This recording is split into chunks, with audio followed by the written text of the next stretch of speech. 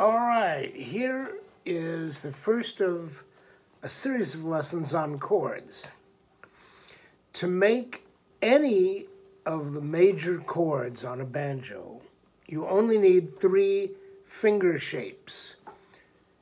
You need the bar, where you cover all 4 strings, 1, 2, 3, and 4, with 1 finger. There is the F shape. Let me get that a little closer. Where your pinky is on string 1 at fret 3, your ring finger is on string 4 at fret 3, middle finger is on string 3 at fret 2, and index finger is on string 2 fret 1. Now you want to make sure that your fingertips are coming down as perpendicularly to the plane of the fretboard as possible so you don't get this.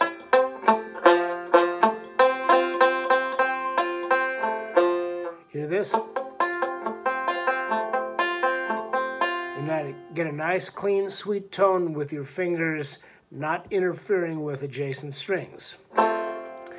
Now to make the D shape, now I'm up here at fret 4, the highest fret that we use, you simply take your F shape and tweak it a little bit.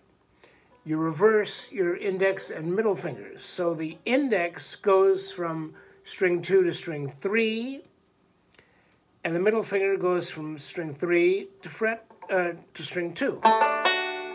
And this is a good exercise. Practice going back and forth, and then when you have that pretty comfortably, then you go from F shape to D shape.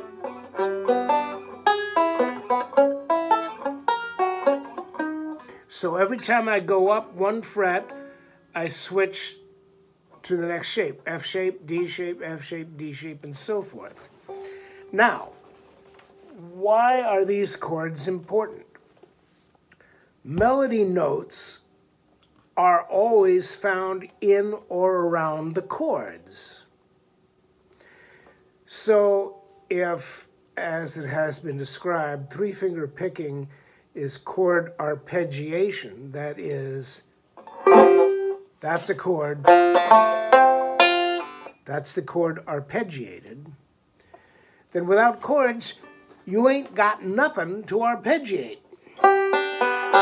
Now, using just these shapes, the F shape, the D shape, the bar, I can play a whole song. Let's think of one here.